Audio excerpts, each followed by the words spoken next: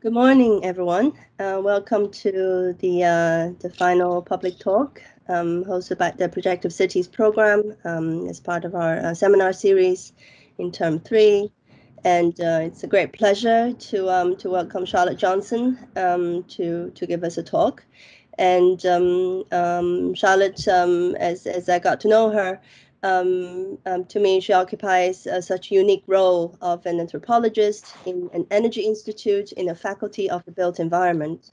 And her work absolutely exemplify the contemporary ethos of collaboration and participation in many forms at all levels, from the interdisciplinary discourses within the institutions, between specialism, and to build partnerships between private and public bodies, between various scientific and social agencies and political interest groups, and forming bridges between experts and the general public, and create implications that's far beyond the scientific remit of the project. Charlotte's research focuses on urban infrastructure, energy, financialization, and the material culture of the home. She draws on theories from anthropology, economic geography, and STS to analyze the social relations that are produced through infrastructure. Her particular interest is urban decentralized energy systems like district heating. She has studied district heating in Serbia and UK. And she will unfold some of her current projects that's involving community energy groups. And yes, welcome, Charlotte. Thank you for joining us. Thank you. Well, thank you very much for having me. Can everyone hear me and see my slides? Is that okay? Yeah, that's great. Okay, great. Yeah, so as Doreen has explained, I'm a social researcher at the Bartlett School for Environment, Energy and Resources, which puts me in a really lucky position of working in a very multidisciplinary school focused on the built environment. But able to use my interpretive social scientist lens to understand some of the social impacts of the way that we design and build our cities. So the Institute carries out a lot of empirical work, and I work with engineers and building physicists and architects. But my background, as Doreen has explained, is in anthropology and social geography. And so my plan for this talk is to give a bit of context about the kind of work I do and some of the theoretical work I draw on, before discussing in more detail some of the recent projects that I've worked on, which have really shaped my thinking around this idea of infrastructural communities. And this is an idea that has come out of the way that the drive to sort of respond to, adapt, to mitigate climate change in our urban built environments is bringing infrastructure more and more to the fore. And infrastructure materially delineates groups of people. It connects people together, even though they may not know that they share a material connection until perhaps something goes wrong and you realise that who you may share a sewage link or a secondary substation with when the lights go out. But what's been interesting for me in the projects that I do has been the way that this material connection can actually, I think, hold potential for transformative action. And if we're thinking of how we can radically rework our built environment in order to cope with the climate crisis, then I think starting with the way that infrastructure connects us is a good point. So just to start with a bit of context, my long-held interest has been in materiality and urban change. And I started when I was doing sort of PhD research almost 10 years ago now in Belgrade in Serbia. I was really interested in how a city that had been in part built under a socialist understanding of the social contract could then be changed and transformed into a sort of capitalist built environment. And this is an issue that other anthropologists have looked at, how the built environment was really fundamental to the making of socialism. Really, it was a way. The way cities were built were ways to demonstrate the power and success of a socialist political economy. But also anthropologists have sort of worked on understanding how built form shapes the way that people understand themselves and their relationships to their family and to their colleagues and their neighbours and their other citizens in their state. It gives a sense of who they are and their place in the world. But when I was in Belgrade researching, the issue there was around liberalising and privatising and trying to get rid of the socialist political economy. And you could see the sort of really profound changes that this was having on people's lives just as you walked through the city, and you could see parts of buildings that were falling apart because there weren't any governance structures or social groups that were able to take responsibility and to care for their buildings. So there were some areas that were visibly falling apart, and there were some areas that were very visibly doing well, which really brought home the connection between sort of social change and material change. But the issue that was really on everyone's lips when I was living there and working there was the heating system and the need to liberalise and privatise it. But because it had been built, literally had sort of built socialism into the way that the pipes went through homes, it was very hard to separate out these individual households and spheres of individual consumption, which is what you needed if you wanted to sort of, according to some technical perspectives, was you needed these sort of individual households to be separable from the collective whole in order to make them responsible for the consumption and the economic and paying for that. And this was an issue that really deeply divided people, whether or not people should be able to be cut off from the infrastructure, because the way the pipes were connected meant that households couldn't be cut off if they couldn't pay their bills. And for some people, that was fundamentally a good thing, that people shouldn't be able to be left to go cold, particularly in an environment where the cold can kill. Whereas for other people, it was fundamentally important to be able to get rid of a past and be able to start a new process of development and growth. So this really drew my attention to infrastructure, which is it's a growing field of interest within anthropology and within science and technology studies. And there have been numerous works that have been coming out in the last 10 years around the way that infrastructure helps us understand the nature of power and politics. It's the way it helps states understand the territoriality of their power. But it's also very much about social norms and shared standards of living, because these massive technical systems end up in our homes, and they are related to the most intimate social practices that we carry out in our homes. The way that we use water and electricity and heat is fundamental to the way that we demonstrate care and the way that we care for ourselves and understand a sort of healthy environment. But they are also, of course, the purveyors of resources, and so infrastructure is fundamentally about sustainability and the way that they sort of tie the practices and activities that we do in our homes to resource consumption in ways that we can't conceive of, because the extraction and production of the resources that end up as the hot water in our showers or as the electricity in our phones or computers are hard for us perhaps to conceive, and so then there's a whole body of work just looking at the way that infrastructures can be reworked, and so we can continue our social life and our standards of living, but without consuming resources with that intensity, and perhaps trying to reduce the amount of resources that we consume if we can just somehow tinker with the infrastructure that comes into our homes. And one of the big areas of work that I've been working on in my department over at the Bartlett has been around retrofit, which is particularly a priority for cities in the global north, where there are sort of very established, very big infrastructural systems, and there's high levels of connectivity and access. So where other cities are still in a process of developing infrastructural systems and connecting people, in the global north, it's very much about trying to rethink the systems that are embedded in our cities. And this has come, you see in some of the more practitioner-oriented literature, this idea of the problem with cities and the way that these infrastructures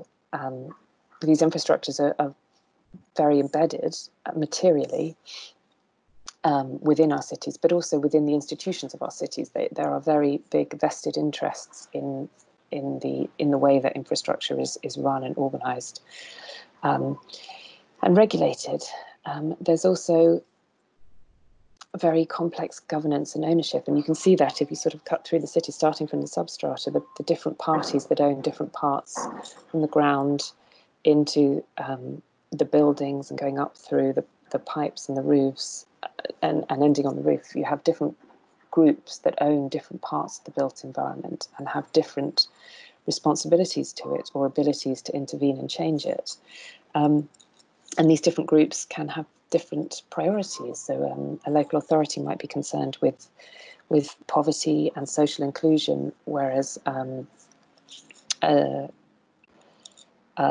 building, a landlord might be concerned with the maintenance of the building and ensuring that costs are kept down. So you have different conflicting priorities. But from my perspective, cities in the UK, where I've been working mostly, also have a lot of present a great deal of opportunity, because there is political ambition driving change in cities, as we've seen by numerous local authorities and city governments declaring climate emergencies and trying to create targets, trying to understand processes of change that they can support. And there's also a huge diversity of demand. And when you have a diversity of demand, then you can explore lots of different ways of delivering that demand. And there becomes capacity that that you can look at exploiting differently. And there's also local governance, lots of layers of governance that can help mobilise change. And as Doreen mentioned, one of the areas that I work on is decentralised infrastructure. So this is the idea that the model of resource provision that sort of sites a power plant outside somewhere very remote and then funnels it into where it's being consumed in the city is one of the issues with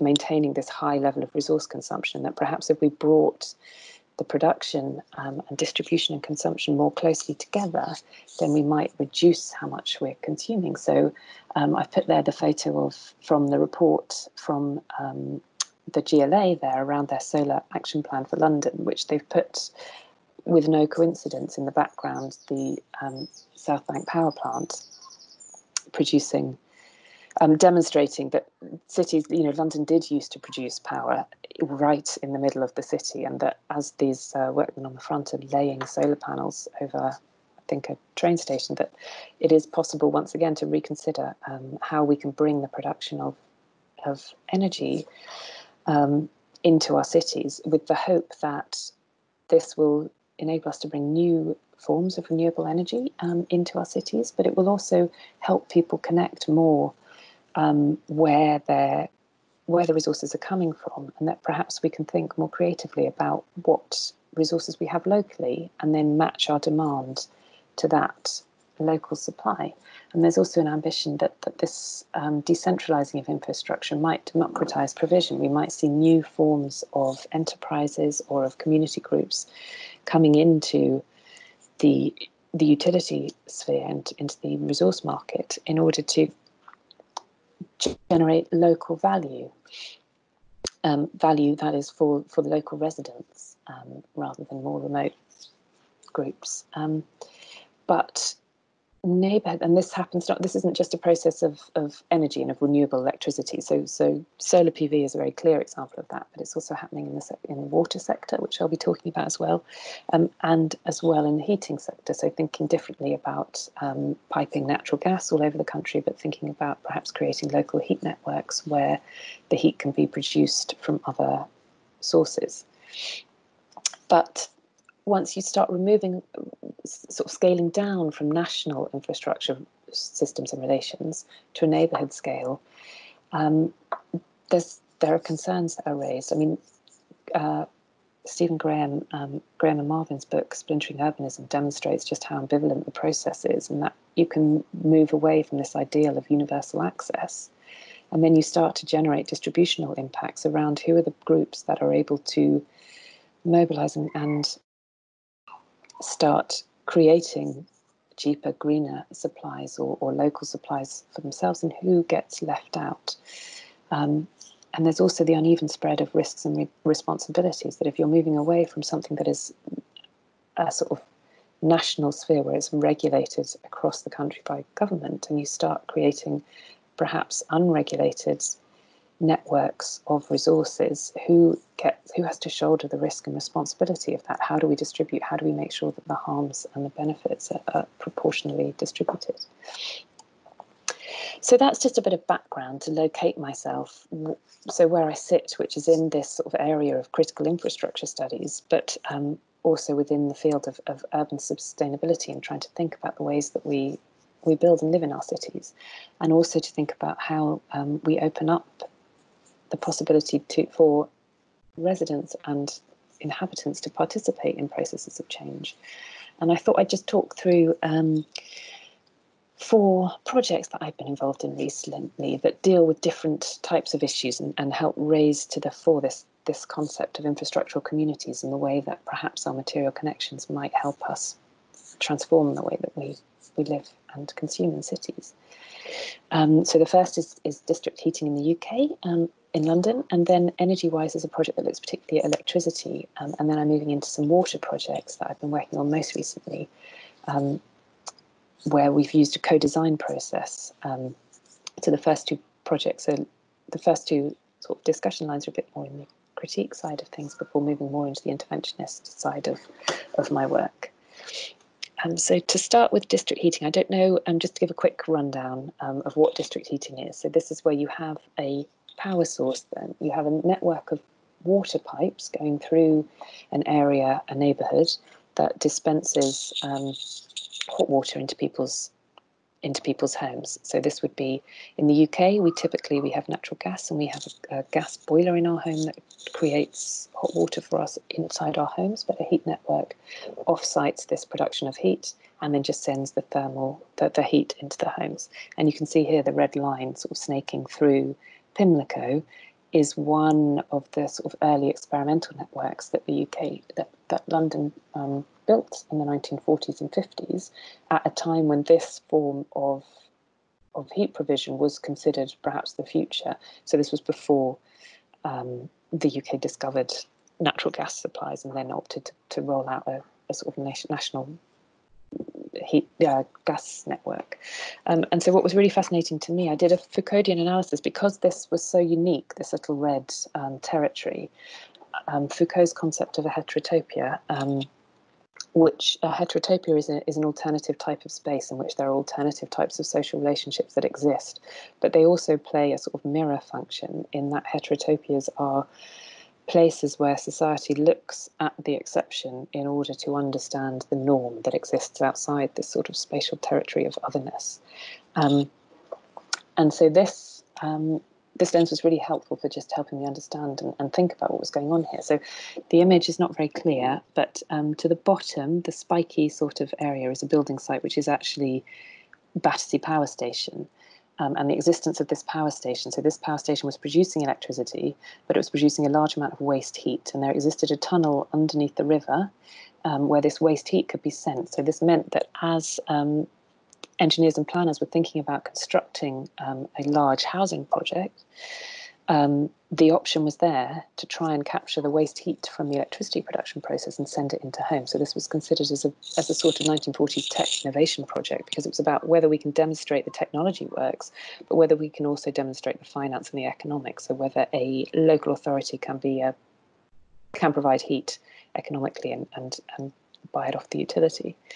And this was the layout. So you can see on the left is the power plant, Battersea Power Plant, and then the coal is coming in by river, by boat, and then it's being turned into heat and sent into, and there's the huge thermal store, which is a very beautiful object and still exists, and you can go on tours in it occasionally, which I would highly recommend. And then the block of flats. And so the system fascinated me, mainly because it still existed. So even though Battersea Power Station closed not long after this whole sort of technical pilot, innovative use of waste heat was built and being rolled out. So I was amazed that it managed to withstand the sort of profound changes to the way that we use energy in the UK, and also the way that we develop housing. And so in the archives, there were sort of debates about whether people would move into these houses, given that heat was being provided as part of their rent, which meant their rent would be more. Would they accept that? Would that be manageable for people? And it turned out it seemed to be. But what was interesting was when I was researching, then they were sort of with the new imperatives to produce greener sources of energy. There were questions around, well, there had been sort of new types of generators being put in to generate the heat for the still existing network. And it was interesting to me to see the way some of the debates had changed, and some of them had continued around this need to sort of innovate with technology and with finance, and whether the residents, how it could be made manageable to residents or appealing to residents. And so I saw an advert, because by then, obviously, as a drive to social housing is available to be sold. And so this was the former housing management body, which no longer exists. So City West Homes was selling one of the 3-bedroom flats in this development, and it was sort of pointing out that these flats do come warm. They come with heating and hot water, which they suggest that landlords might be able to, was a bonus and a benefit for landlords if they were thinking of renting out to tenants. So they're saying that now, this is an ideal buy-to-let investment. You can make use of this type of infrastructure, and it's just it's a positive thing.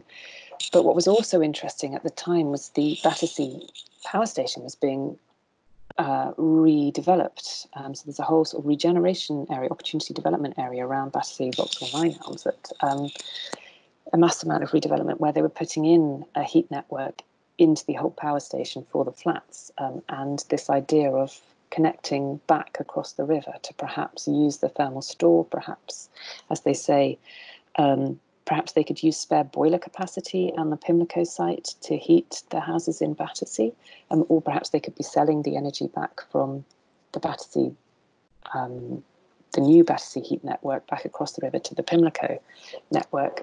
And so the leaseholders one of the leaseholders that I spoke to in the Pimlico heating network was explaining that they see in their service charge that the cost for paying for this new generator and boiler system going into their Pimlico site, and then they're concerned that are they being charged for bigger capacity? Are they creating a system that's bigger than their estate needs in order to start selling energy across the river? And if so, are they going to see profit from that? There was a very unclear relationship. As it turns out, I don't think that tunnel has been reopened, and I don't think there is any connection between the two systems. But nonetheless, that's something that has come forward very much with other new heat network developments. I've been working with an organisation called Fuel Poverty Action around concerns that people have when people buy houses in estates that have this new forms of heat networks, and they're unclear. It feels that they're using their personal mortgages to make an investment in sort of London's low carbon transition without that being very clear. They're very uncertain about why they're taking on private debt in order to finance what is a more sort of national or local transition. So the points that I wanted to take forward out of this example was the way that housing development is really linked to technical and financial innovation in infrastructure design and delivery, but also the different ways that residents participate and contribute to innovation, and that might be active or passive. And that stems from providing experiential knowledge about the system. So residents say, they have to call up, they say, this part of the system isn't working, you need to connect it here, there's a problem here, there's something going right here. Or adapting the way that they live. For instance, in Pimlico, the heat network doesn't come on very early in the morning, and someone was explaining to me how they just put on an extra jumper in the mornings because they know they're going to be cold for an hour until the heating comes on. To also the new sort of drive around residents being credit lines, being able to take out personal mortgage loans that can then be funneled into, in part, paying for some of this infrastructure. And the second project I want to talk about is an electricity project. So this is a very different materiality, because electricity wires are much less sort of, they're just a very different material from a big fat water pipe sort of snaking through streets. And this project was a very large sort of 4-year project funded as part of the smart meter rollout. So it's through sort of regulated by government to understand how fuel poor and low income homes might benefit or not from smart meters. And the idea that we were trying in this particular project was the need to shift your electricity consumption in time. And so where this relates to the concept of infrastructural communities is the point that people who are connected to the same secondary substation of their electricity network, that substation you can't, has to be sized to the peak. Sorry, this is a too technical explanation, but so the idea is that if you can limit the peaks in electricity demand, you might be able to either bring more sources of renewable energy on stream, you might be able to avoid using bigger, remote, more carbon intense sort of power plants. And so this project was particularly looking at, can we incentivize people living in a certain part of London to shift their electricity consumption away from the peak time that we all consume electricity, which is a sort of early evening weekday when everyone, back in the days when we used to go out to work, would come home and turn on the kettle and watch television and cook their dinner. So it was around trying to see whether people in their homes could flex their demand and whether that would have an impact at the secondary substation level. But the thing I wanted to focus on really was the way people that responded to what we were asking them to do. So they had a smart meter, and then we asked them to sign up if they had a prepayment meter, if they had to load money onto their meter before they got their electricity. We were asking them to avoid using electricity during certain week time days. We'd send them a text message saying, tomorrow night, could you reduce the amount of electricity you use? And if they were on a credit meter, we were saying, we'll give you free electricity at the weekend on either Saturday or Sunday if you could try and reduce the amount of electricity you're using during the weekday evenings. But what was really interesting to me, so these types of energy flexibility trials have happened before, but they tend to be perhaps more, you get more male households signing up, male consentees. But because we were working in social housing, we had a lot of women signing up to our electricity flexing trial. And it was really interesting to me when we ran some qualitative research, the strategies that people used in order to sort of manage their own chore doing to generate these system level benefits. So we had some people saying, where I'm working, I can't, if I'm out at work, I can't run the washing machine on. I can't put the washing machine on, but I'll just text my sister and ask her to do it. So we get the washing done essentially before the evening peak comes. And we had people talking about the praise that they got from their families when they received a very small reward. In this case, it was £13 someone had for a few months of trying to shift the household's electricity consumption. And then other people talking about the way that managing their electricity consumption really resonated with the kind of the ethics of avoiding wastefulness and being disciplined. So that they were trying to instill through their own household economics and economizing. So one person said more homework and less TV. But there were people who didn't shift, which was also very interesting. So, for instance, we had cases where the man of the household would say yes to the energy shifting trial, but they wouldn't communicate. They wouldn't say to the person who was actually responsible for doing all the laundry and the housework that generated most of the electricity demand, hadn't explained that was happening. So that household then wouldn't shift. As one of the gentlemen says, we just plod on as we normally do. She cooks her meals, and if it goes into bonus time, which was the time we were trying to avoid using electricity, we're not going to turn off our electric cooker to save. We're just going to carry on. From other people who didn't sign up because, as they say, I don't think it's worth it. Why should it be the responsibility of the chore doer to try and generate system level sort of benefits in terms of renewable electricity when they're actually just trying to keep the house going? And so again, this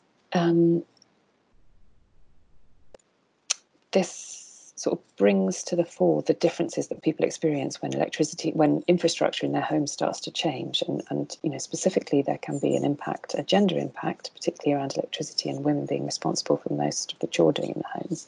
But the things that I really wanted to take forward was the way that people were actually, what I found interesting was the way that people were using their appliances to experiment with energy system transition. So they were thinking of ways that they could actually participate in trying to reduce peak demand, so something they weren't individually responsible for, but were contributing through being part of a collective, and the way people were actually trying to experiment and try and participate, as well as the way that they were seeing that as in terms of producing value, in terms of getting applause from their family for having managed it. And that was something that I felt really important to think about in the context of questions, bigger questions around who gets to benefit from infrastructural transition. And then to move on to some projects that actually start working with groups of people, specifically to try and intervene in infrastructure. So the first project that I wanted to talk about is Engineering Comes Home, and this was something that was funded by the Engineering Physical Sciences Research Council and Professor Sarah Bell at UCL in my department. So she led it. It was part of her idea around this concept that people can be involved in technical decision making, in designing infrastructure systems, particularly if we're trying to rescale infrastructure to neighbourhoods. And I was brought onto the project as the social researcher. And the idea was to pilot this process. So this wasn't a group of people who wanted to see change in their neighbourhood. We were trying to discover how can we engage community groups in this idea of intervening in the infrastructural provision in their local areas. Can we do it? Can we create toolkits? Can we create processes that are able to support groups in intervening in infrastructure? So the area that we were looking at was really the nexus between water, energy and food consumption, with the idea being that when you start looking at the way people act in their homes, they're actually very aware of the connections between water and energy and food consumption, particularly if they're trying to manage their bills and feed their household. Then what we were thinking was that they may be able to suggest changes that could be made to the way that the resources were coming into their neighbourhood that might reduce how much was being consumed, or else find alternative sources. So find locally grown vegetables, perhaps, or locally produced electricity. So that's what the idea was. But what was fascinating for me was to sort of understand the reality. So this is an estate that was built in the 1930s and then renovated in the 1970s with a heat network, and then it was sort of in the process of having an estate-wide upgrade, and sort of maintenance work was ongoing, which is why the management body had thought that this estate, that people in this estate might have some opinions and some experiences around how they could be involved and what could be improved. But just to talk about some of the complexity, if you look at this picture of their courtyard here, you can see when we're talking about thinking of how people can intervene, you have different groups of the sort of hexagon, the different wooden planters are owned and run by the Tenants and Residents Organisation, but the garden that they're sitting on is sort of managed by the management body's gardeners, and the water is the domain, so the downpipes that are coming down the outside of the building that are taking rainwater away from the gardens and into the drains are managed by a different body, the maintenance body, not the gardening body. And then you have the split as well between leaseholders who have to pay for certain charges and tenants who don't have to pay. So that was helping me to understand that people were sort of caught up in lots of different social relationships through their built environment, and they had different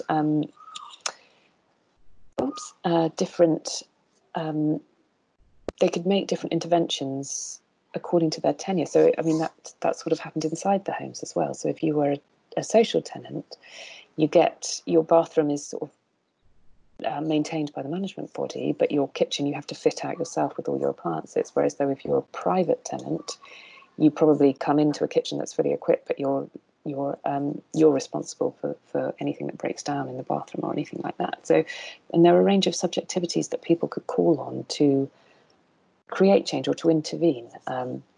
So that comes from sort of choosing which electricity supplier they wanted to be with, to lobbying their local council to make sure that waste deliveries were continuing to run. So the co-design process that we used, we started with some qualitative research that I was wanting to understand precisely this context and the material and social possibilities for intervention, and then moving through a co-design process where to try and sort of pilot our own processes and bits of kit that we were making. And so from the qualitative research, which was really interesting for me, was the way that when people discussed how they cooked and cleaned and recycled, there was very evident a sort of resource managing self. So there were people, they were explaining, when I cook, I measure, I don't waste things. And waste was a really big source of concern. People were very keen not to be a waster. And so, as someone else said, so although they didn't have their own boiler, they would turn each individual radiator off in their house before they left it, because they didn't like the idea of the radiators being on and heat being wasted when they were going out to the shops or something. So they had an ethics of consumption that they were acting on, but that actually this resource managing self was constrained. And it was constrained sort of by the material configuration of their flat. For example, I don't have space for a shower. I can't put a tumble dryer in, people would talk about. But it's also constrained by the relationships they're in. So, for example, one tenant was describing how the shower drips all the time, but the landlord won't change it. So that was just an ongoing source of unnecessary sort of waste of water that the tenant wasn't able to resolve. But that was also the case with other people sort of in the home. So one mother was describing how her daughter would throw food away because it was past its sell-by date, whereas though that was an anathema to her, that she didn't, where she came from, she explained, we eat till we feel the food is spoiled. We don't throw something out because because there's a date printed on the package that says it's expired. And then the ability to manage resources is also constrained by other people. So someone talked about how they had put their recycling in the communal recycling bin, but then they see other people put black waste in there or non-recyclable rubbish, and she thinks, well, does that mean my recycling is not going to be recycled then? What I'm doing, I'm not able to recycle because the way that other people use our communal systems.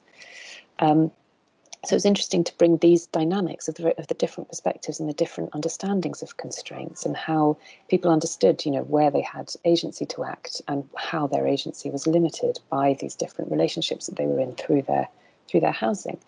And so we talked people through a situation. So we were working with an organisation called iLab, who ran and with an academic called Rob Comer, he was at Newcastle at the time. And we ran a co-design process where people would sort of reimagine situations on their estate. And then we discussed, and then we came together and discussed the different ideas, from sort of renewable electricity production to food growing to creating a system for sharing unused stuff that you would have in your home. And then people had to come together and come up with what the core areas they wanted to explore more for their estate were. And they came up with 5 ideas, from waste compaction to wormeries to rainwater harvesting and food sharing. And then in the second workshop, we sort of had an app that people could look to explore what these different types of ideas, design ideas, might mean for their estate. So they could sort of see, okay, well, each flat produces roughly this much food waste, and if we could convert it into compost, we would end up with this much sort of fertile gardening space. And what was really interesting for me was the way people used their understanding of the estate, because each of these parameters could be changed. So they would think, well, I know that around here we probably get about half the people would be interested in bringing their food waste to a food bin. But they also use their sort of understanding of the layout and of the aesthetics of the state to think, well, if we put a wormery, we wouldn't want it near these doors, or we wouldn't want it to get in the way of people's access. So they had a very detailed understanding of the social and material context that they would then try and fit these different design ideas into. And then we worked through, so people voted on which idea they wanted to explore in more detail, and they opted for rainwater harvesting. And so in the final workshop, we went out on what Sarah called an infrastructural safari, really to understand, okay, where are the downpipes, which ones are being contaminated with bathroom waste, and which ones would just have rainwater that we could perhaps divert and put into the garden. And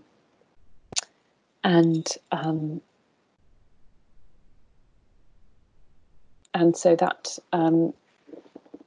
so really helped us get a sense of the processes that we were using, and how it was possible to take this kind of detailed qualitative insight of the way that the social and material relationships constrain and enable different forms of agency, and how we might be able to use that in an interventionist kind of study where we're trying to do something differently. We're actually trying to put in a bit of kit.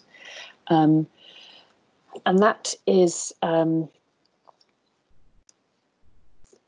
so just to sort of summarize the points in that project, it was, for me, what was really interesting was the way that agency was distributed, and the way, and people's own understanding of that, and their ability to deploy different subjectivities to achieve change. So they would go and lobby a governance body, say, you know, I'm a social tenant, you have a responsibility to fix this.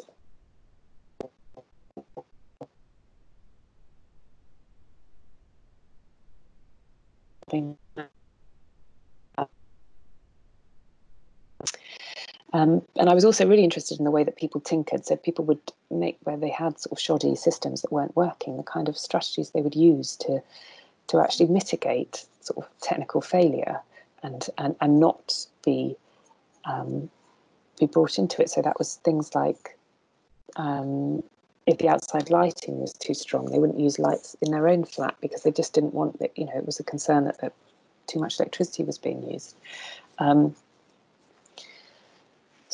But what was also clear through the co-design process, that although people had this sort of ethical self that they were trying to enable through their material and social relationships, they could also fail to recognise that others, the sort of the ethical consumption of others, and so that was definitely that sort of split between what we saw, splits between life stage. So people felt that, you know, if they were retired, they were able to act in a way, they had more time to be able to act in a way that perhaps people with younger children weren't able to manage resources as conservatively.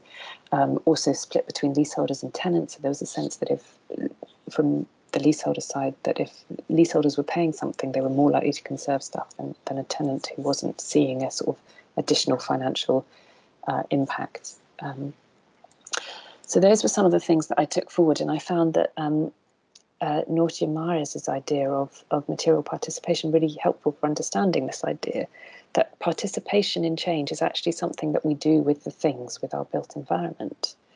And that's sort of underpinning the idea of infrastructural communities, that infrastructure is used by people in their construction of an ethical self. And that when we start to change the infrastructure, and particularly when we start to decentralize infrastructure, these material connections become more evident and visible, and more amenable to producing local value. And whether that's local to the household in the terms of demonstrating perhaps the ability to manage chores and domestic labour to produce systemic value, or whether that's sort of visible in a neighbourhood sense, in that you could put PV perhaps on the roof of your housing estate, but that the connections, they don't align. So within this kind of work around community energy, there's a kind of community of place versus community of interest type forms of units of analysis. So are we dealing with a community of place, or are we dealing with a community of interest? But what was interesting to me was the way that infrastructural communities, the infrastructure actually splits both. So communities of place are split because people aren't connected, even though they're on the same street. They may not be connected to the same, for example, electricity substation. They may be on a different network. But they can also split communities of interest, as we saw, you know, in that people think that although they're all living together in the same estate, people with different lifestyles or with different incomes or different forms of tenure, from a private renter with a landlord to a social renter to an owner-occupier, these communities of interest get split as well by the infrastructure. And yet, nonetheless, what was interesting was the way that they can still provoke opportunities for action. And this is something that I'm now taking forward into a project that I'm working on as a social researcher, again with Professor Sarah Bell, who is at UCL, but this project is a water project that's being led by Professor Adrian Butler at Imperial College London, where the big objective is to understand the way that water systems, the way that communities can be brought into the management of water in London. And this is really responding to the fact that London is stressed in terms of the availability of drinking water, and that the growing population has, but it's also stressed in the fact that with more extreme weather events, we see more sort of flooding and downpours, and the city struggles to cope. You get environmental damage as the sewers get overwhelmed. So again, there's this sense that perhaps we can decentralise. Perhaps if we can find space in our cities, in our estates for green infrastructure, for greening things, we can reduce some of the impacts of climate change. So this is a project that's actually ongoing, and I only had a few sort of comments. We've run a similar process, a co-design process. So this with an estate run by the same management body. That's the Leather Market Joint Management Board that runs some of Southwark's housing. And this estate has a very large concrete playground above a car park that hasn't been used for at least 30 years. So it was designed in the 60s, and the idea was that each of the tower blocks, you can just see one corner of one in that picture there, had a homework room, and then that the people, you know, the households in that tower block could use, and then the kids could go out and play in that big space on top of the car parks. But it's been closed for security concerns for a long time. But some people have wanted to turn that into a green space, and it's a very large space. So there is possibility that if it was green, it might actually have a material effect on the water system in terms of delaying the amount of water that goes in a storm event that goes into the sewers.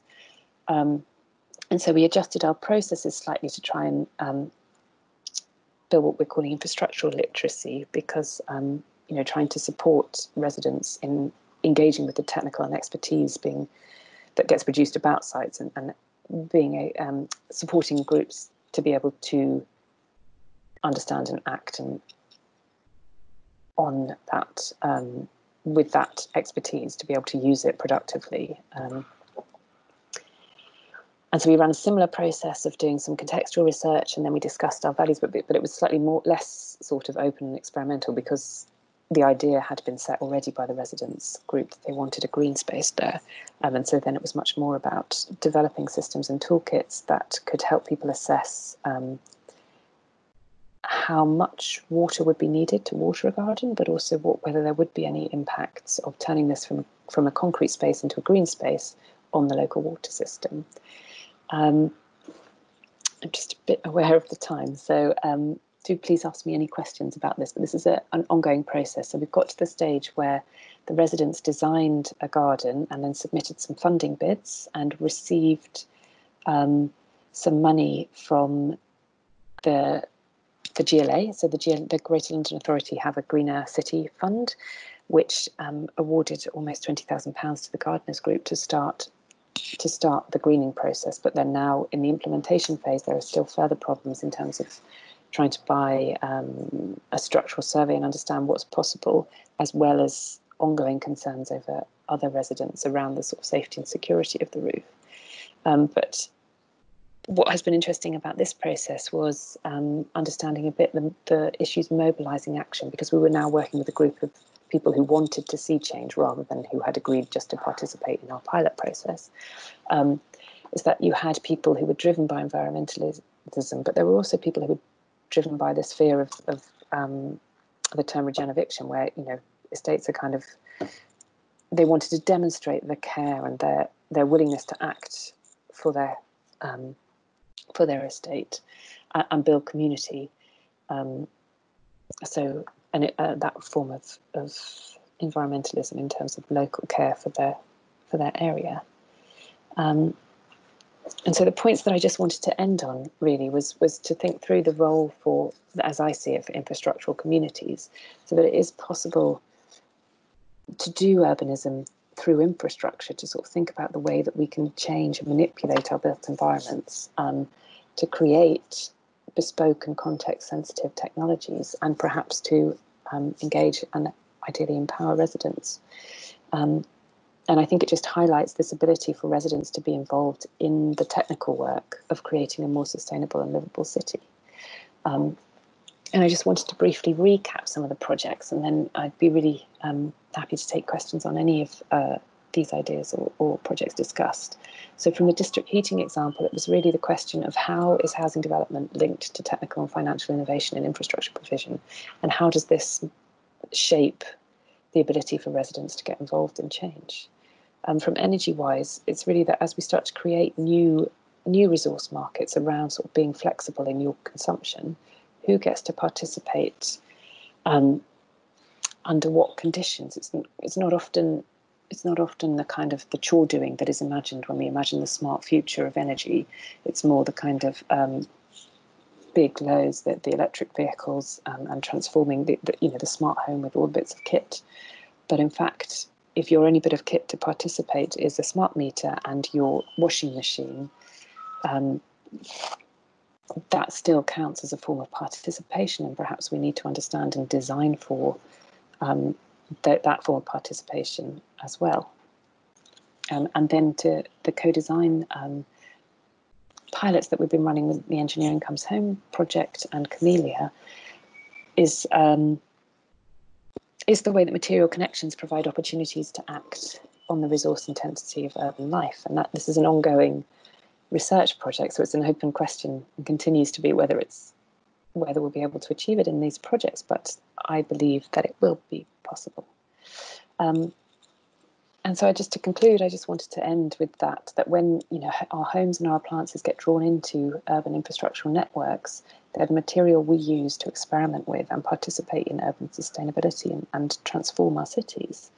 And to end with a quote again from Mares with Lozan and Tironi, that the experiment is a way of shifting the initiative of demonstrating that people possess greater capacities to transform the conditions of their everyday life than they had previously thought. So that's the end of my lecture. I realise I'm not quite sure what to do, how to come back to the Teams. Hello. Am I still sharing my screen? I'm not sure. Hello. Hi. Yeah, you can use maybe the final diagram or something. But we can switch back into people mode. That's, as you wish. Don't worry. Thank you, Charlotte. That's really enticing combination of highly scientific and effective, in a way, design experiments with multiple agencies, and then also the theories that you've drawn. I think it's going to be very, very useful for us in terms of research and some of the design proposition that's going to emerge. I'd like to open with a question, and then like to also ask the audience to follow with their questions. And I'm just really struck by this idea, perhaps the anthropological precedent, like the notion of the savage mind, Levi-Strauss's, and the let's say the capacity of bricolaire kind of meets the infrastructural safari of inner London estates. And this kind of I find your processes basically it's a matter of both untaming the mind, it's kind of releasing it from certain givens, and then I think let's just have the faces. I think that's quite straightforward, and then also how to do that in a way so that it's not only about, let's say, conceptually to able to develop a different accessibility into something which is so invisible in some ways, and then to bring it into visibility, so therefore you can become the bricklayer and then start rearranging, reassembling, and putting the participatory mode back into your own environment. Can you share with us a little bit more about this kind of toolkits? How do you go about to do you find yourself drawing diagrams? Do you find yourself presenting them with photographs? And then, this kind of really playful thing about the infrastructure safari, you basically take them for a walk to these spaces they probably pass by every day and not notice anything, and basically talk it through. And to kind of give all those who had a chance to participate a new image of their own home, and just kind of the design of the toolkits. Do you work with others to kind of formulate and also kind of the image that you presented as the process? Yeah. Well, thank you. Yes, so the toolkits, yes, they are, and they're all they're all sort of open access and available. So the idea is that we're sort of piloting processes and tools that then other people should be able to iterate and use and apply, and they should.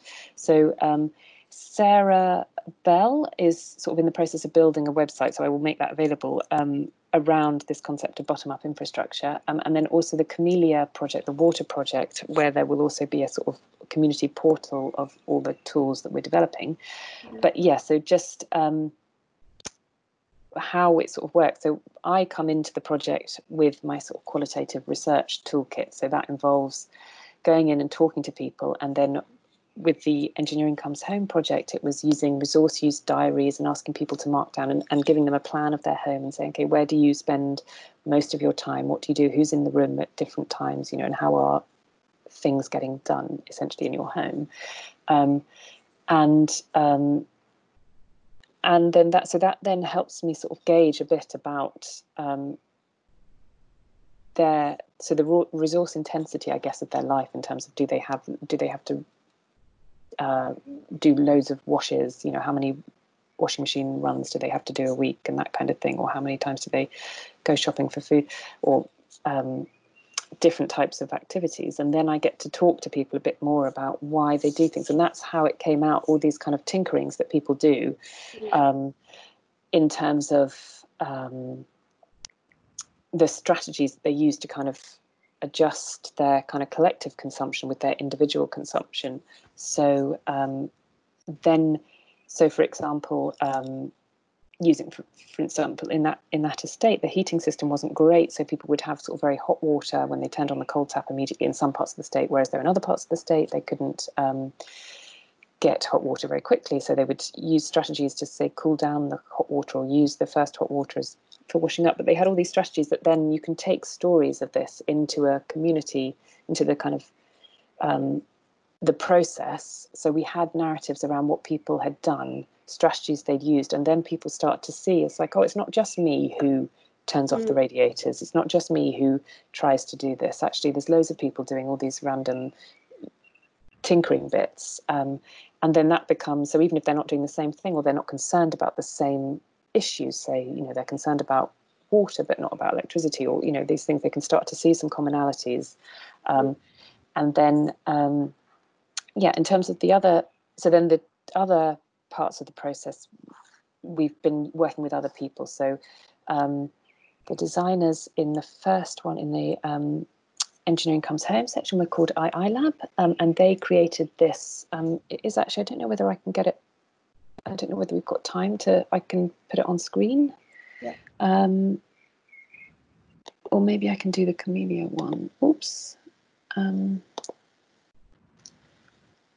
Let me just see. Sorry, I'll just try and get it.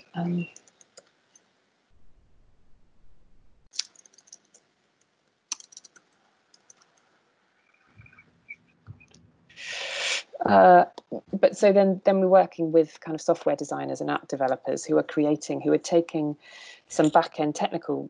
So in the first case, it was a kind of life cycle assessment. So we had some back-end data around what all the different technologies would do. And in the Camellia project, we've got sort of hydrologists who are providing all the data on what happens when you put grass over concrete in terms of, and then scaling that. And then we've got app developers creating very user-friendly apps that people can just drag and drop. Let me see if I can get the Kipling one, because that's just a really simple. So this, sorry. And then you might be able to see. And what is really interesting and I think important for the project is the way that there is a huge amount of technical expertise being used to do all the evidence review and create the numbers that can be put into an app. But there is also a huge amount of respect for the lay, for the residents' understanding of what happens, and for that shaping the kind of questions that the kind of data that you look for and how you display it, and what the pertinent issues are. So I'll just see if I can display my screen, and then you can see the Kipling, which is a very simple. Yeah, Charlotte, don't worry. Okay, sorry. If I get it going, I can. Describing it quite well. At least the role of these, let's say, easy interfaces that plays in kind of feeding into the qualitative and quantitative aspects of the research. Yeah, and we did so our group did use the output from our from one of our toolkits in their funding application. So my next step is to go and talk to the funders to say whether, seeing a printout of what they'd done with our toolkits, demonstrating that they thought about the water issues, did that have any material impact in the decision to fund them or not? And if it did, can we support them? Yeah. It's happened. Am I sharing? I sharing screen? It's probably not the one that you wanted to share. Just in another window. Don't worry, Sarah. I can't. Just you can stop sharing your screen, and then we just have you. Sorry, I don't know how to stop sharing my screen now. Okay. I'd like to invite the audience to ask questions. Oh, hi. Okay, good. Okay. Hi, Nirma. Hi. Thank you so much for a very interesting talk. I have a couple of questions. One relates to what you said at the very beginning when you talked about Belgrade. And I wanted to ask you to expand a bit on the efficiency of system in socialism, which was obviously centralized and much more comprehensive kind of than what we have. At once it was very difficult for people to kind of fall through the system and drop off the grid. But also it generates a lot of waste because obviously, heating is, for example, heating is still on even if you're not there, if there's nobody there. And the second question relates to the current situation. And I wanted to kind of ask you if you think does the current pandemic pose any kind of new challenges for the infrastructure in terms of, for example, again,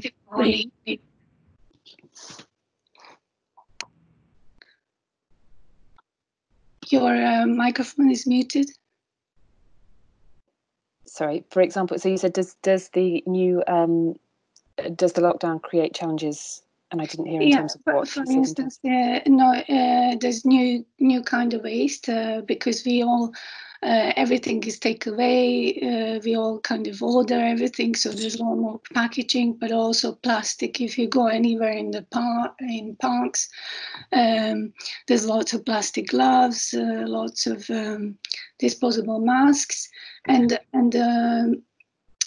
obviously we've kind of experienced in cities acutely lack of open green spaces for most of us who live in flats. So can it be used somehow to actually have more I guess infrastructural approach towards building more green spaces in even small kind of streets, smaller gardens or balconies? Yes, thank you for those questions. Yes, so firstly in Belgrade and in terms of efficiency, I think efficiency is a very funny term because it's a very sort of I sort of associate it with a particular form of practice that is around sort of individualizing risk. So I think, yes, there is a problem with massively wasteful systems, but when I don't see the issue with, so if you're trying to heat a whole building and you have two people who are away, the heat will flow between the flats anyway. So even if you're out, and yes, you shouldn't be heating that empty flat, but you will be heating it because they'll be surrounded by other flats that are being heated, so it will get heated. But I think the issue for me is the way people talk. It's more about waste. For me, is the concern than efficiency.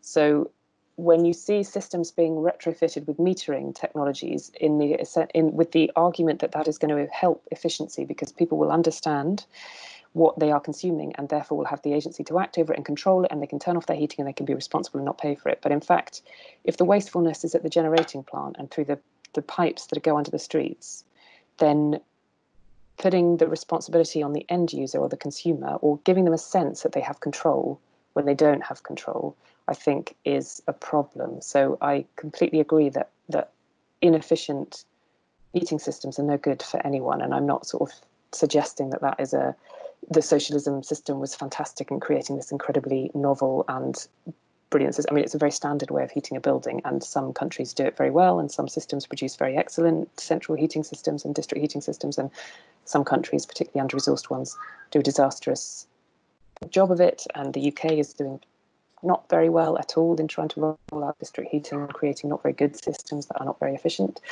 Sorry, I don't know whether they're efficient or not. I haven't done enough research onto that, but I mean, there's a lot of debate and complaint from residents who find themselves on heating systems in this country that they would argue are not efficient. So, and I haven't seen the figures, so I can't comment on that. But yeah, I completely take your point. I just think what the interesting dynamic for me was this switch between, was this argument that you can create a system, you know, it is this sort of this tension between efficiency and wastefulness. There's a problem with wastefulness, and the question is whose responsibility is to fix that. And efficiency sort of suggests that there's this win-win situation in that the whole system is going to be made much better, and that the user will know what they're doing, and then the end provider can have a better business and a more efficient business model. And it doesn't change the underlying reality, which is wastefulness, and we need to identify that. And yeah, and so I think there's a very interesting thing to explore there. Yeah, I think people always criticise me for suggesting that there was anything good about Belgrade's district heating system. But I'm just repeating what residents themselves said to me around what they found good about the systems, in that it was reliably warm at certain times of the year. But in terms of the coronavirus and responding, yes, that's something that I've seen, the lockdown, that is something that I've seen in my own neighbourhood, is the re-exploration of different spaces. So people are using their front steps, they're creating these kind of shared spaces, or they're trying to find patches of green, and people are growing stuff everywhere, sort of vegetables being grown in places that you hadn't even noticed before. And so I think there is a real opportunity. I would hope there would be a real opportunity to start thinking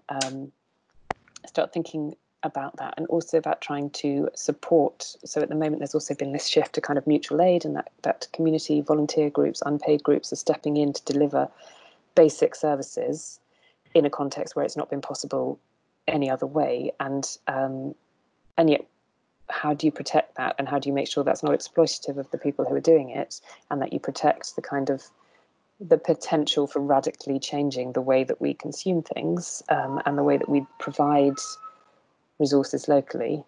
I think that's a really interesting and open question. And the thing about the waste, yeah, I don't know about the plastic waste. That's I think that the thing is that we see the rubbish in our parks because that rubbish would have been generated elsewhere and kept elsewhere. So I don't know whether it's just a change, whether the volume of rubbish has increased, or whether it's just changed location, or whether it's a small amount of volume of rubbish but in the wrong place. I think it's slightly different, because now we have plastic gloves and very specific to the kind of, and much more takeaway cups, because before, because now all the cafes and restaurants, they're all takeaway only.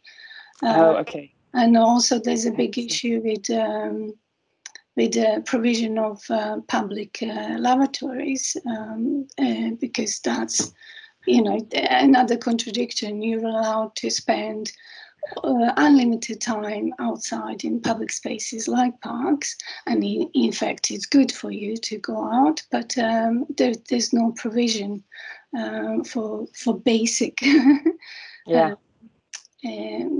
so I've seen in some parks they started to insert public lavatories, but obviously much more proper, reinstatement for, so it's safe and clean rather than, Yes. It's it's a very interesting. It's definitely it's that classic kind of infrastructure breakdown situation that suddenly people become aware of it, because we have sort of raw sewage rushing into the Thames every time there's a downpour, almost, and these things we need to be more aware of them, definitely. But I don't have any answers, I'm afraid. But I definitely think it is a moment, an opportunity. It's definitely a moment that brings these questions, and definitely highlights that kind of individual versus collective consumption and management, and how do we do that? What is my role in my community, and what does it mean if I'm just dropping my pair of gloves, and then everyone does that? That's the reality. I think it's definitely those things, and that people, but then there is also that reaction of people being, well, I'm not going to be, I'm going to be the person out there with a litter picker picking it up, because there's no, the council can't do it, so I'm going to do it myself. And it's a very interesting time to see the two sides of people's response to a breakdown in what they're expected to see. The issue of public toilets, I don't know what to say. But thank you for the questions. Thank you. Any further questions from the audience? I've just I'd like to actually ask a question going back to the theme of retrofitting, which is actually it's a big issue, it's a big challenge for the built environment industry, both from architecturally and also in terms of planning. And this is more a speculative question, do you foresee that in terms of being confronted what we call building stock in inner city, and the future of this building stock? And do you think this, by tying in, because retrofitting in many respects more kind of robust in terms of structure, or offering different spatial arrangement flexibilities, you can knock down walls and fit out other thresholds, or adding extension, etc., etc. But then actually to tie retrofitting more to the domain of infrastructure, and it actually enables building stock to actually be tied into one another infrastructurally.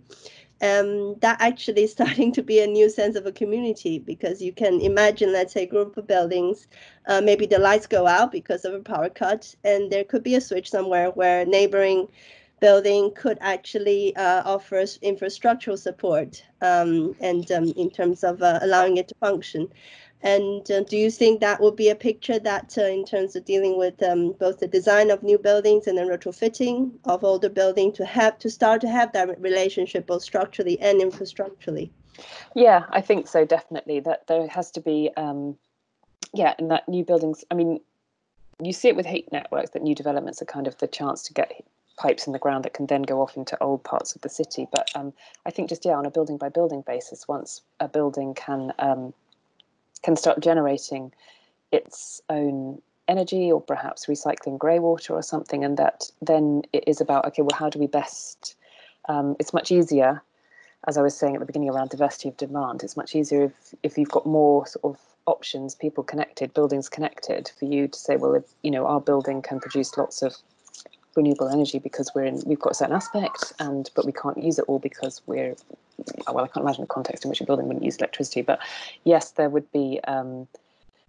I think that's definitely the way that things can happen technically, and then it's a question of how do you create the economic relationships that allow that to happen. So how do you start? Yeah. You know, how do you start providing electricity to your neighbour? How do you start letting them use your front garden to grow vegetables? You know, what are the kind of relationships and governance structures and market structures that we need to develop? And I'm working. I've got a project with community energy groups who are precisely sort of in cities. Community energy groups are looking for territories and areas that they can put assets on. So that could be a battery, or that could be a solar PV array, or it could be some other form of asset. And so they need to find and negotiate access to the space, and then they need to find and negotiate access to the sort of consumers who can use that and generate value from it. So I think these are going to be more and more issues that come up more and more, and we're going to see, I think, particularly with estates, sort of, you know, new builds and old builds have different opportunities. So 60s estate has comparatively more space, particularly the one I was just working in, you know, where you can have space to do stuff like put a collective battery that then could be used by the local grid. But are they going to see who gets the value from doing that? I think are really big questions that are definitely being explored at the moment. And the drive, you know, the imperative for new builds to not consume anything, only produce, you know, to be built in such a way that they don't need old school, old fuel type situations. Perhaps that is when you do put a clause in terms of what you should contribute in return for profitability. And that could be something that at the policy level to, in a way, enforce, and that new builds can do much more than just, let's say, be the best of energy performance themselves, but then they actually should consider and contribute towards the neighboring older stocks, and also the idea of retrofitting, because a lot of, let's say, the estate, those that's fortunate enough not to be demolished, will be, let's say, revamped by private developers, and then the deal is that they'll get planning so long as they still retain some of the older estates, and then they could build new ones. And so that's kind of tying the both agenda together of needing to retrofit with energy performance, and then the new builds being profitable, but then yet needs to kind of tie the whole thing together. And I think you have provided, I think, quite many more layers of how that could be foreseeable. Yeah. Oh, yeah. It's definitely. I mean, it's definitely the vision. When you look at these opportunity development areas, I think that's definitely the vision, is that they do, you know, these are areas that are supposed to completely rework and try something new, and then the benefits are supposed to flow out from them in some not terribly well described way. Yeah.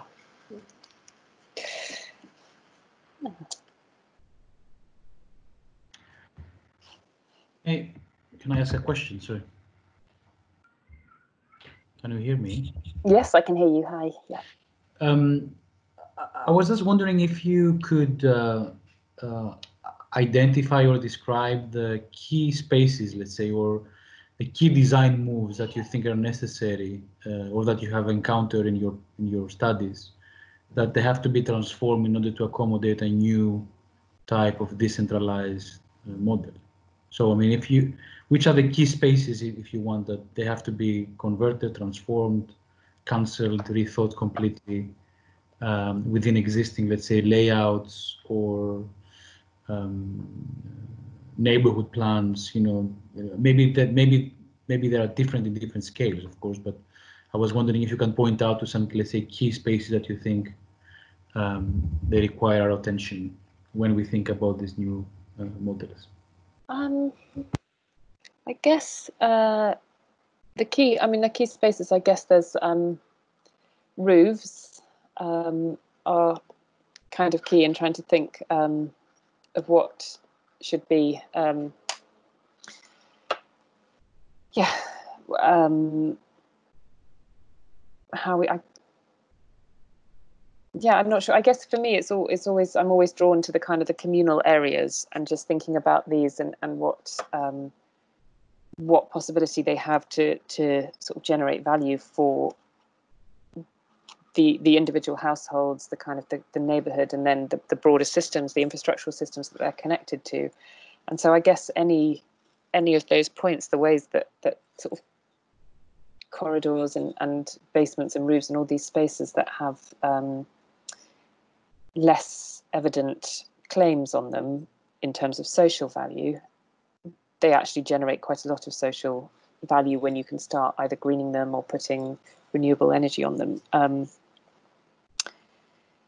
But yeah, I mean, there are sort of models out there, and I think one of the things that comes through co-design is the way that different community groups have different priorities that are driving them. So I work with a group in Somerstown, so that's between King's Cross and Euston, around there, and they're sort of a very polluted environment. So then their understanding of their local area is all about where are the sources of pollution and what can they do, how can they change the layout to mitigate that. Versus the estate I was talking about with the big concrete space. So I think because I really only work with community groups who are already in situ, and that is the sort of challenge of retrofit. I'm always directed to how they view their environment, and I'm less involved with the kind of design stage. But I guess when I find myself with opportunities, I'm running a project in Brixton. I'm not running it. I'm working on a project in Brixton, which is trialing peer-to-peer energy. And there, the fact that they've got a kind of area in a communal corridor somewhere that they can put a battery to be able to store some of their PV, that becomes an opportunity for them. And so I think, yeah, for me, it's always the way these spaces kind of change and to understand the implications, because there always seems to be a kind of other effect down the line. It's not a very good answer. I guess I'm not very I'm not so involved on the design stage. I'm more involved in the kind of living stage. Once you've received the environment, what can you do once you've got it, is more my kind of area. Good. I don't know if that's a... No, thank you. I mean, it was more a question about, even in the preliminary research that, you have to do before designing, which were the spaces that the urgency to redesign was more declared, if you want. For me, it's not, that's what I meant, not really, where were the main problems in a way, or issues. And I think you answer, common areas, yeah. Yeah. And communal gardens and, patches of land.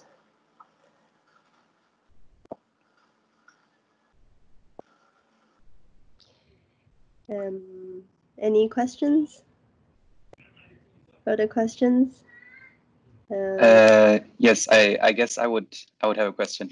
Hello, Charlotte, and thank you for your presentation. It was I really enjoyed it a lot, and I mean, I couldn't agree more with the fact that the more we associate materialities, institutions, and technologies with this word of collectivity, the better we will probably use it. Because I don't know, as architects, I often have the feeling that we banalize collectivity in a dangerous manner, where we only talk about like interest groups or social groups and dynamics that always conceive their identity through, let's say, a visual matter of a space, of a certain ideology that they follow with the semiotics that go along with it. But most of the things that you were talking about are actually immaterial, or at least they are not visible in the daily matters. When you talk about an energy storage system somewhere in a collective space, it's still something very, very abstract to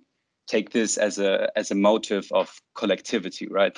So I was wondering, when you are starting to work with these groups that are probably not experts in these infrastructural systems, how do you cause awareness for something that we cannot see? How like, do you have certain tools? It kind of goes back, I guess, to Doreen's questions. Do you have certain tools that allows them to kind of identify more with this hidden metrics that allows us to use the city as a service to a large extent? Yes, yeah, we do. I mean, so that sort of comes under this category of infrastructural literacy, Okay. and so that was something that we sort of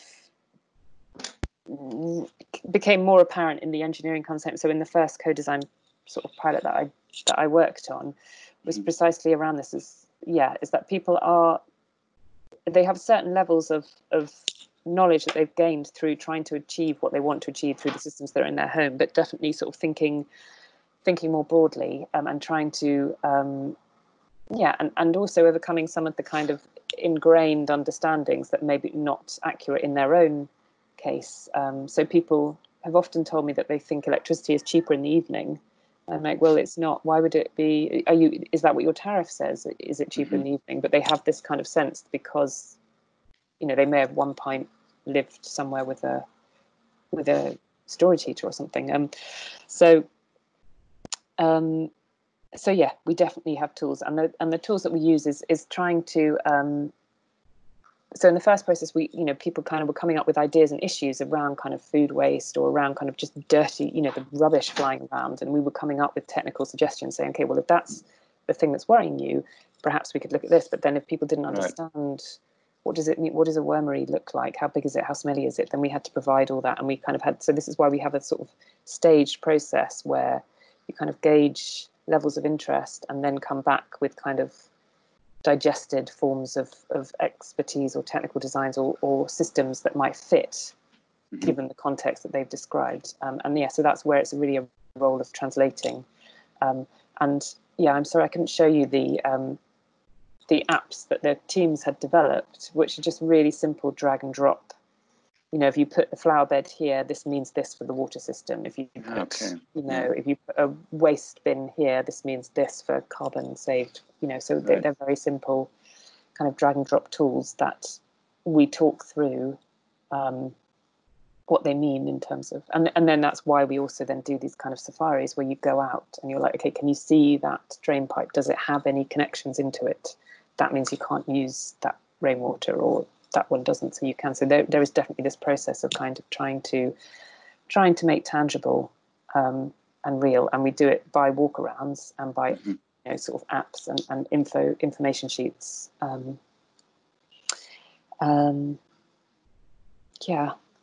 we are, because there are tools out there. The GLA has a lot of kind of community-based green infrastructure tools, and so it is also just sort of pointing to those and asking people, trying to identify where there are those resources that try to make visible all these things that people don't.